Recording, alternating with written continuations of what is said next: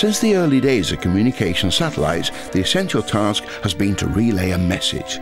Satellites are used whenever you want to send a signal across a distance of more than a few hundred kilometers. It's simpler and more cost-effective than laying a cable.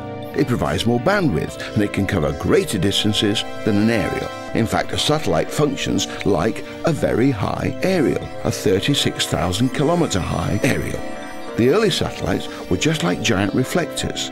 A signal came along, sent out from a transmitter, say in London, and would go out into space like ripples in a pond, getting weaker as it went up.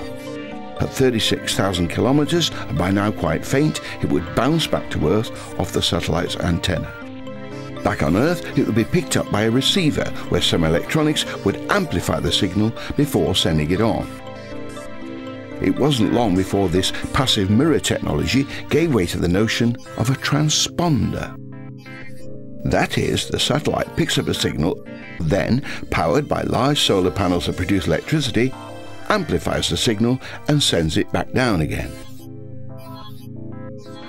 The entire trip for a signal from start to finish is still so quick that it makes telephony, instant data communication, and live TV coverage of an event around the globe possible.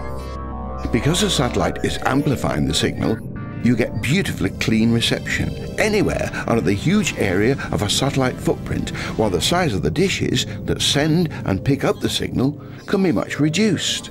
Small enough, in fact, to put on an ordinary domestic roof. This is what we mean by direct-to-home transmission. It can also be put on a car or even in a suitcase. This is what allows it to be used by emergency services and by journalists working in remote locations.